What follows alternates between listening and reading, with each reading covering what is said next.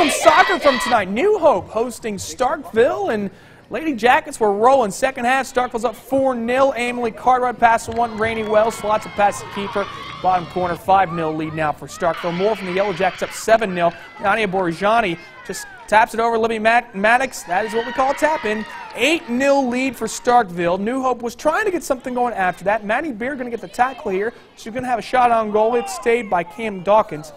Starkville's girls win 8-0 over New Hope. And to the boys, this one was just straight defense. And unfortunately, we didn't get a final score from this game. There may not have been any scoring. It's just pure defense. Nathan Wilson on the ball here, going to have a shot on goal. Wes Albritton, though, all the way behind and makes the save. Starkville's turn now. Rylan Moore going to pass one off here to Mon Ashwani, and he's actually going to get a good attempt at it. Great save by Bryce Braddock.